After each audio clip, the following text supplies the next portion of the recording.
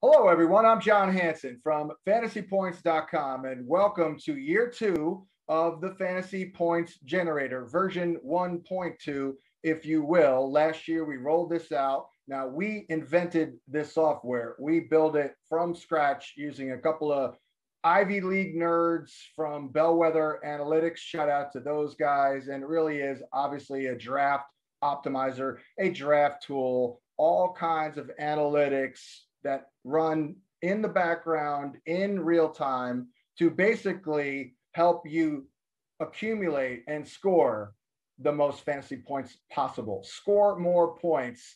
That is absolutely our goal. And before we get into the tutorial video, which will follow this, I'll go through the setup, how to run the draft, all the bells and whistles. I did want to just mention a couple of the upgrades here for 2021. Number one, the fantasy points generator is now optimized for high stakes drafts and contests like the NFFC using ADP specifically from, for example, the NFFC. Also built in qualitative mode, some rules to help you along the way to really power you through and optimize things for you in high stakes contests like the NFFC. Plus, a completely rebuilt back end that makes it run smoother and faster, customizable draft order for all rounds, support now for 2 quarterback leagues and tight end premium leagues, and an upgraded keeper entry, and much, much more here. There's a few other things that I'm missing out, but that's the Cliff Notes version of the upgrades to the fantasy points generator here in 2021. For more on this tool and to really walk through it all with me, stay tuned. That's coming up right next on the video. Okay, here we are at fantasypoints.com getting ready to introduce you to the Fantasy Points Generator for 2021. I know some people get a little intimidated by programs like this one, and it's very intense, but we spent a lot of time making it very user-friendly, and I think you'll agree when you go through this video. So take your time, mess around with it, get comfortable with it, and you should be good to go. Let's start with finding it. Well, it is a tool. Let's go under Downloads and Tools, under Tools, and we click Generator to bring up the Fantasy Points Generator page. Now, you will see some information here on the page just about the Fantasy Points Generator, a Q&A, a quick start guide, which is where this video will be. Also, here is where you would submit your feedback. We'll add FAQ page here. So before you reach out to us, you can scan that to see if your issue is addressed there. I will say browser-wise, browsers are really, really tricky. If you have problems running this, it doesn't load, you can clear out your cache. You can even try restoring your browser to default settings. And at the end of the day, if that doesn't work, you can move on and try another browser. It runs really well on Firefox, Fox, and Safari, and of course, Chrome as well. But without any further ado, let's launch the Fantasy Points Generator. Now, I have already logged in.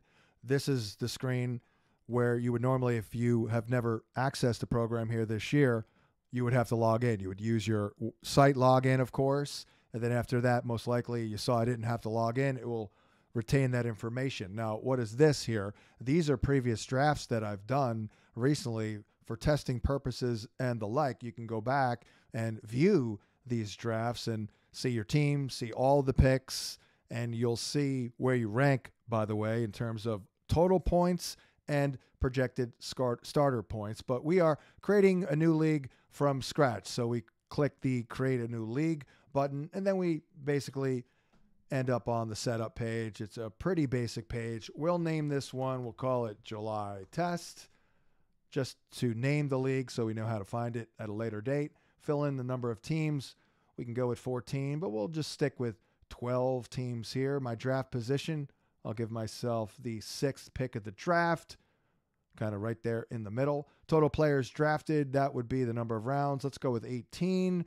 Draft type, your typical snake draft. 3rd round reversal for those who do that, like in the NFFC. NFL style drafting is, well, for this league, it'll be 1 through 12 in round 1, and then round 2, 1 through 12.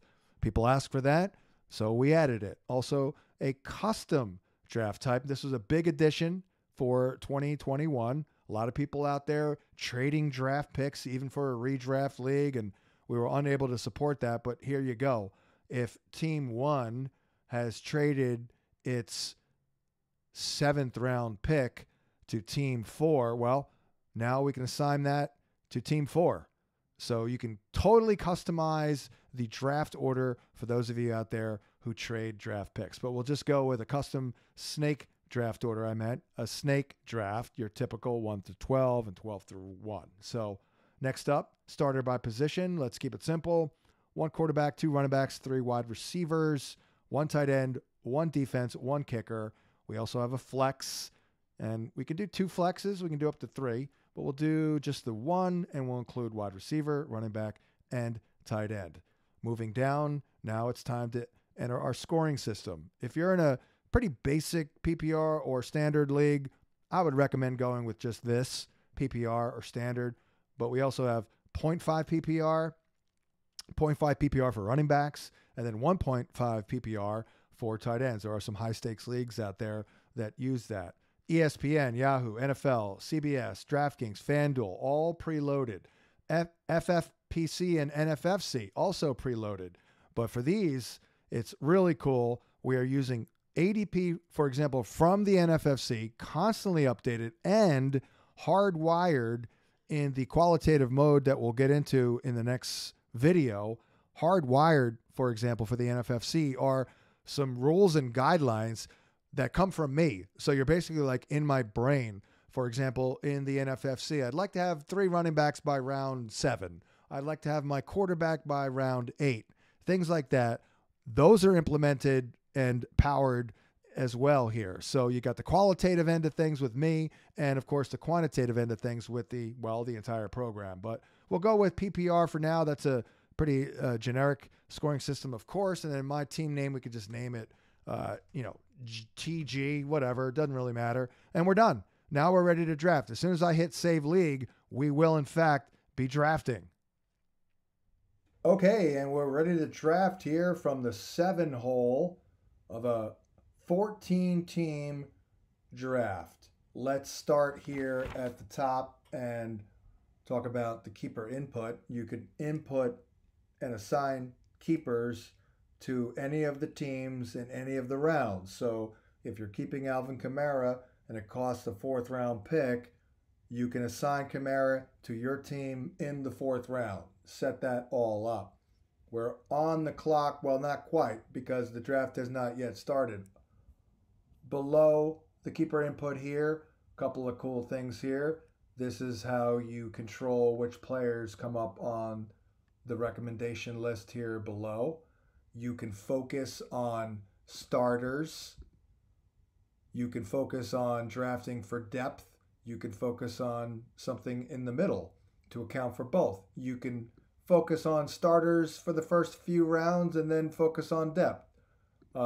You decide.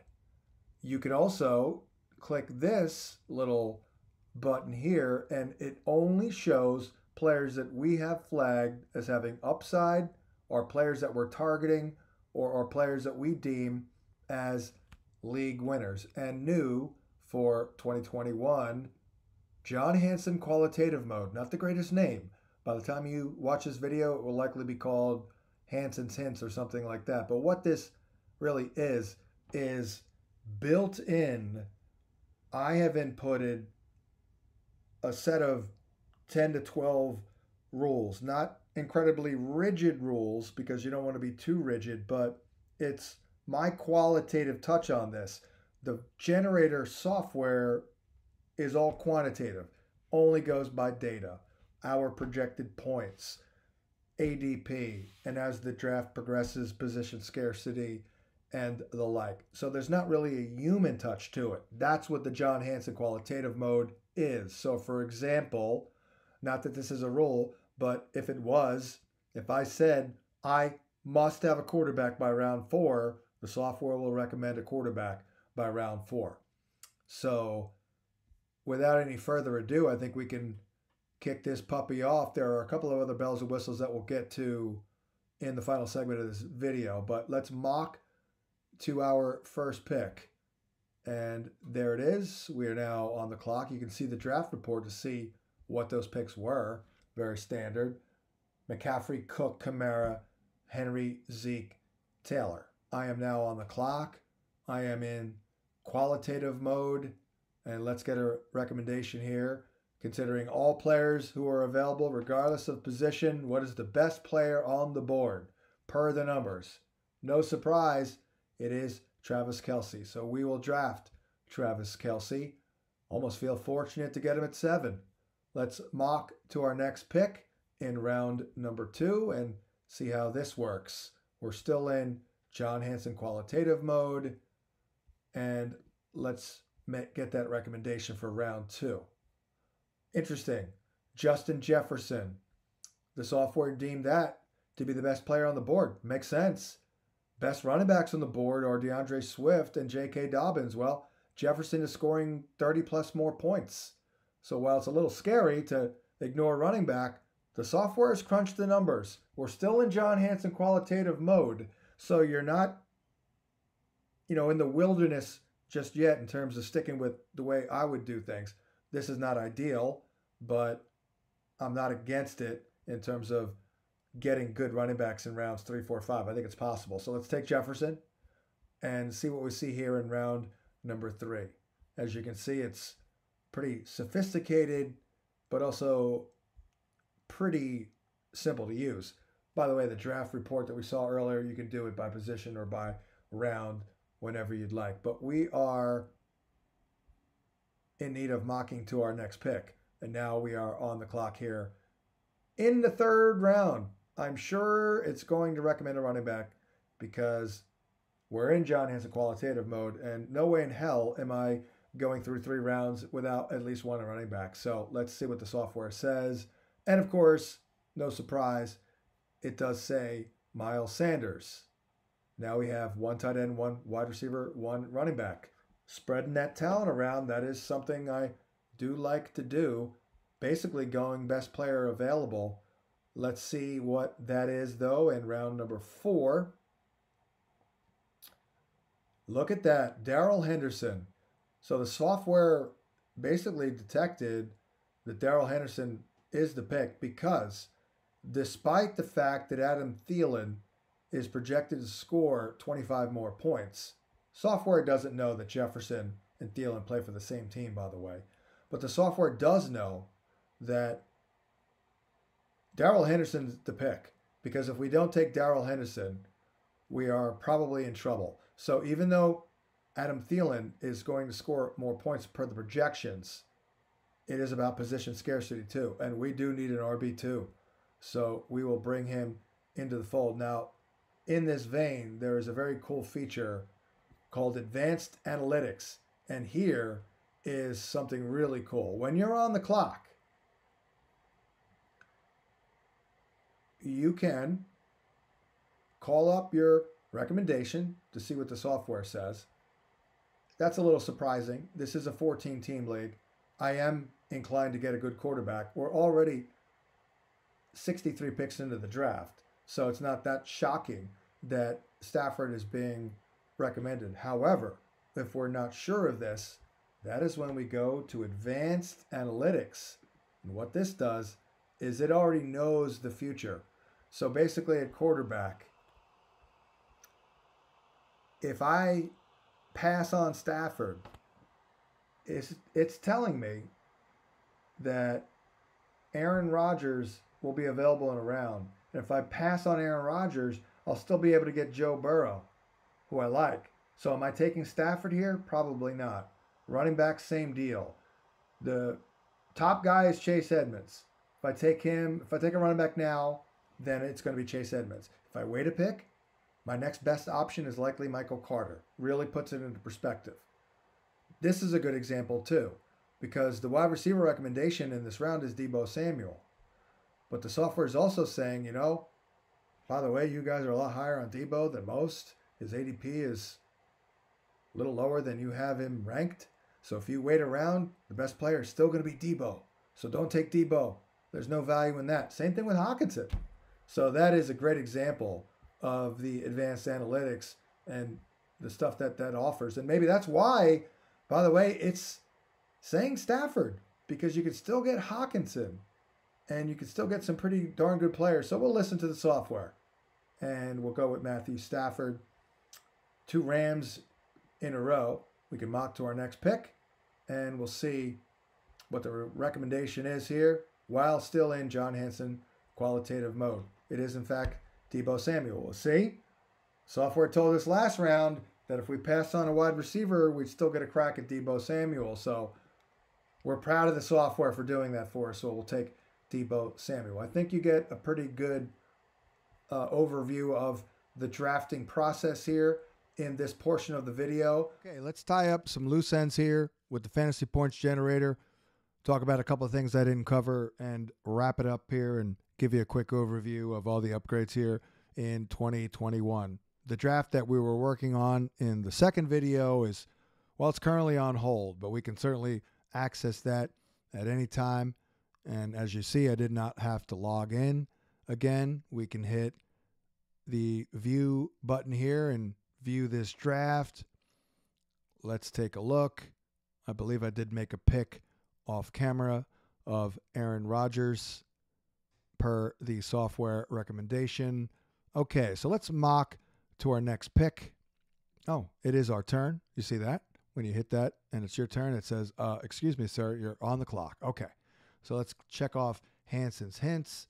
Let's show the upside players, and let's get a recommendation for round number 8. It is Hollywood Brown. Now, maybe you're not totally sure on taking a wide receiver in this round or any round. You're in the 5th. You don't know. Should I go wide receiver? Should I go running back? We may not get a great example of this in round 7, but we'll take a look. Advanced analytics is where you want to go. So let's say you're interested in taking a quarterback. Joe Burrow would be your best option on the board on the left side here. But on the right side, you see this expected best player if you wait. So right now, if you pick a quarterback, it's Burrow. If you wait a pick, it's still Burrow. Per the ADP, he's still going to be available for your next pick. So maybe you skip over Burrow, and let's take a look at a running back. If I want to go running back now in this round, best pick is Zach Moss. But if I pass on Moss, I'd like to know, okay, if I pass on him, who would be the best option most likely available per ADP? Well, that would be A.J. Dillon. Do kind of like A.J. Dillon, but this is a good example. Now, if it's Hollywood, if you waited a pick, you could still get Hollywood. That is caused, by the way, because we have Hollywood higher than others, but if you use somebody else's projections, it may be a different thing. The reason Hollywood comes in twice is because we basically have him ranked at least one round over his ADP. But at tight end, it's a good example too. If you want to take a tight end right now, the software is saying Robert Tonyan is the pick. However, if you wanted to wait around, Tonyan would not be on the board. So Irv Smith, FYI, would be the next best pick. Now, it does this for defenses and kickers as well. This is just yet another way to maximize and optimize your draft, get the most points. It's called the fantasy points generator for a reason. We are generating the most points possible. A couple of other little things I didn't touch on.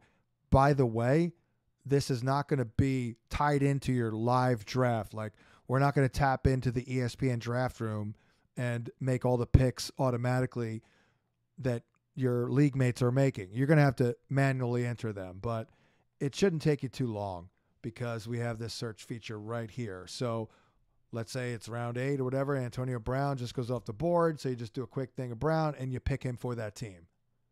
Should be pretty easy. Let's by the way, take Hollywood Brown in round number 8 and let's see how we stack up. Now, this one may not be great because the 7th round pick of Aaron Rodgers, I'm not even sure if that was a recommendation, but let's see how we stack up. And this is worth noting for everyone. As the draft progresses, you can always see where you stand. And this team right now, it's not great. It's only 10th in terms of the starter rank and 9th in terms of the total rank. I did go off the reservation a couple of times. 9 times out of 10 when I do this, the team comes in real high in terms of the starter rank and the total rank, either 2nd or 1st for both. But this one was a little weird as we experimented, so this one not wonderful. But it's a nice way to see how you did in the draft and how you're doing. Actually, you can kind of keep doing that. So I think we have covered all the key elements here of the 2021 Fantasy Points Generator. So to quickly recap your upgrades for 2021 in version, let's call it 1.2, optimized for high stakes drafts like the NFFC, using specific ADP for each contest type, and built-in qualitative analysis from me, which is basically like being in my brain. It's a qualitative look with the software and the number crunching, and a quantitative look with me setting in some somewhat hard and some loose rules and guidelines and things like that. For example, I'd like to have my quarterback by round 7, for example. If that's one of the rules in Hansen Hints, then it will recommend a quarterback to you before round 7. It's also optimized for the NFFC and the FFPC and those high stakes leagues as well. And it uses ADP from those contests, especially the NFFC ADP, which is the best. Otherwise, a completely rebuilt back end makes it smoother and faster. We talked about the customizable draft order for all rounds, which is great for those who trade draft picks and the like. We talked about the keeper entry. That's been upgraded this year as well. One other thing that I did fail to mention is for those in 2 quarterback leagues, when you're setting up the draft, and superflex leagues, we did not put a superflex option here. Why? Well, we decided as a staff that if we're in a superflex, we're proceeding as if it's a 2 quarterback league. So that's a recommendation. If it's a superflex league, just put 2 quarterbacks in, and it's going to give the quarterbacks a lot of love, and it's going to recommend them early and make sure you're set at the position in a superflex and not shut out and left out in the cold looking for scraps at the quarterback position. There it is. I think I've covered it all. The Fantasy Points Generator. I think you can agree, if you watch this video to the end, that it's a very robust program with a lot going on the back end, and it's been optimized and perfected for speed because, again, there's a lot of data crunching going on here, but it's doing it very, very quickly, but also very simple, very easy to input the information. It is very intuitive. I think if you do this and try this out, you'll be good to go for your real draft. And final recommendation, use this to practice drafting. This is the best mock draft tool that I've ever seen. There are some good ones out there, no doubt, but this is the best because this is the most realistic one that you'll find. And then when you're ready to rock and roll with your draft, you should be very familiar with the software. And again, you should be good to go. So I'm John Hansen. That's a wrap for this guide to the 2021 Fantasy Points Generator. I'd say good luck drafting, but you don't even really need it with the software. So, hey, congratulations for your victorious season in 2021.